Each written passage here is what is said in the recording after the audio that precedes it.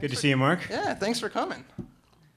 Oh, thanks for having me. You had a ridiculous 2008.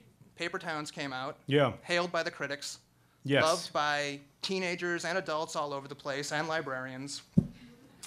Mostly librarians. You started writing a You started writing a script for Paper Towns. Yeah. Looking for Alaska, your first book is going to be made into a movie. Yeah, probably a bad movie. Really? Well, okay, yeah. that's fine. You had too many friends on Facebook. They told you no more friends on Facebook. That was the accomplishment of the year, really. I mean, the New York Times bestseller list and everything they can take that away from you, but they can't take away from you having too many friends on Facebook. If I can get off of Facebook, that will be the the thing of the year for me. Anyways, I'd appreciate it because then I could have a new friend. Every time. Yeah.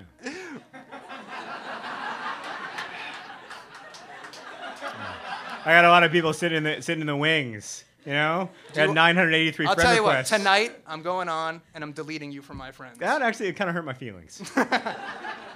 So what I wanted to ask you was, you've had all this success this year. What's it been like emotionally for you? Pretty much the same. Which is what? Which is sort of medium.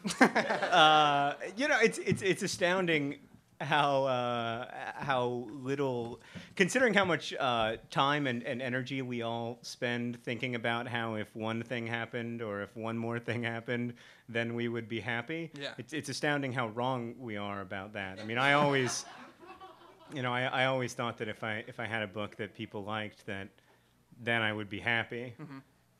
And I am happy, but mostly because I like my wife. It has very little to do with... I think I'll be happy if I can just get a new couch here. This couch is getting ratty.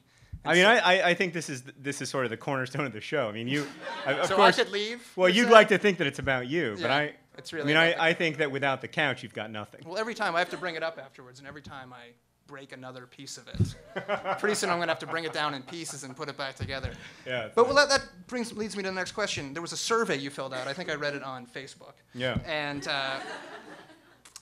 it asked you, what do you want to be when you grow up? And you said, I want it to be this, but I pictured it differently. But you didn't answer how you pictured it differently, which left everybody hanging. And now I'm here to get you to answer that. Well, when I was a kid, I didn't think about the business side of writing or any of that, or I just you don't have to sell your books. You could just write and. I don't have to, but then I wouldn't be able to pay the mortgage. That's true. I mean, I didn't think about the balance that there is between the work that I love and then having to back it up. Also, I think like a lot of people, I really like starting something, but then doing it, it's awful. Is that why your novels are pretty short? I'm just like, enough already. Someone asked me that recently. Like, a kid emailed me and asked me, did you rush through the end of Paper Towns? And I was like, I spent 3 years writing the book. Like, you don't think I, looked at the end a couple times? That's really mean. I mean, yeah, they don't know. I wrote a column about a year and a half ago that was kind of a satire. I won't go into the full details. It was very funny. It was very funny. And some teacher in Aurora assigned it to her 6th grade class. And now I have all these 6th graders emailing me and asking, what did I mean? Was it supposed to be funny? I like it best when they don't when they don't say what they mean. When they're like, what would you say the themes of your novel Looking for Alaska are? And I'm like, oh, I'm sure you're just curious. Well, that was my next question, actually. Yeah.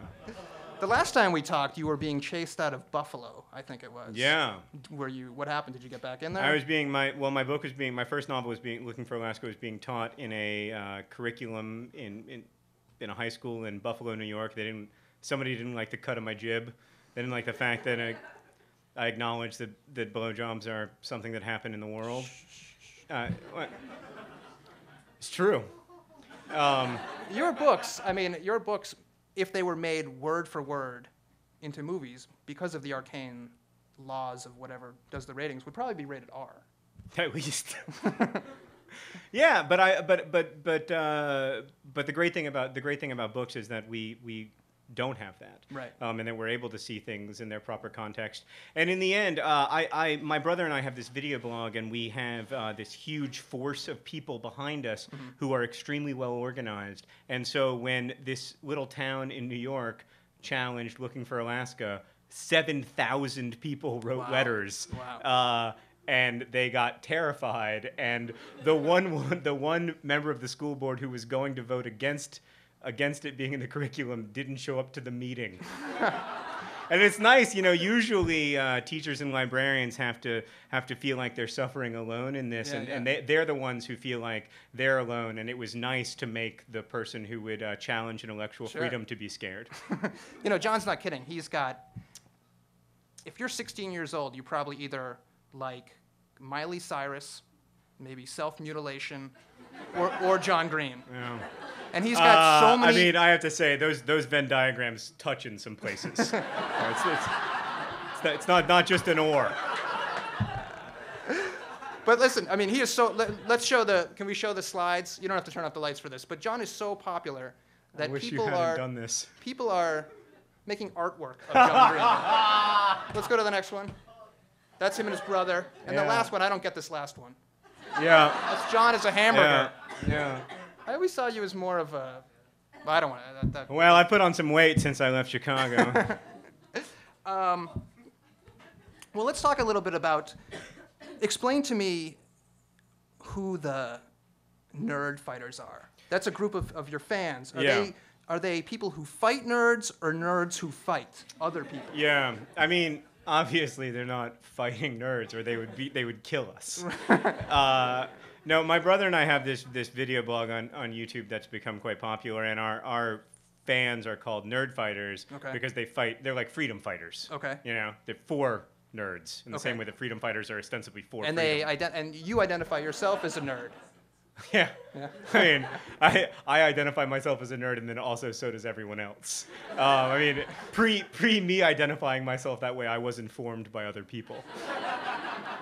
I feel like I was like 5 years too late on that. Like if I had been in high school when nerds were cool, now nerds are cool. I was just a nerd. Not that cool. No. No, I mean, you'd be surprised. 7,000 people challenging the Buffalo Library. What could be cooler? Well, no. But like they're also nerds. What the internet provides us is that instead of it just being our high school, which is unbearable, the world becomes larger than our high school. So instead of there only being 2 or 3 of us in each high school, suddenly there are 60,000 of us. And I mean, thank God That's true of everybody. That's true of. It's right. It's also true of fans of ping pong. Right. Yeah. Of which I am. Of which I'm one too. Yeah. See. And. Well, let's talk a little bit about the book, Paper Towns.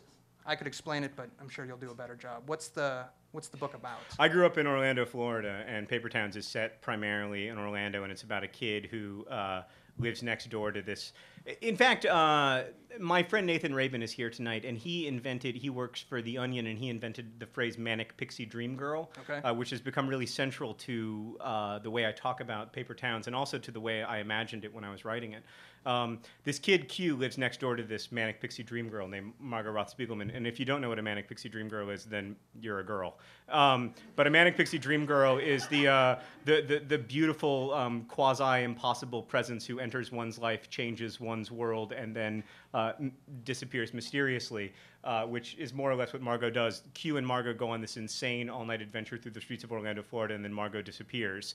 The rest of the novel is spent sort of trying to discover what happened to her. It seems like she's left clues in her copy of Walt Whitman's Song of Myself that are directed explicitly toward him, which is the typical manic pixie dream girl thing to do. The manic pixie dream girl, it seems to me, is like a profoundly dangerous lie. When you imagine someone as more than a person, it's just as dangerous as when you imagine someone as less than a person.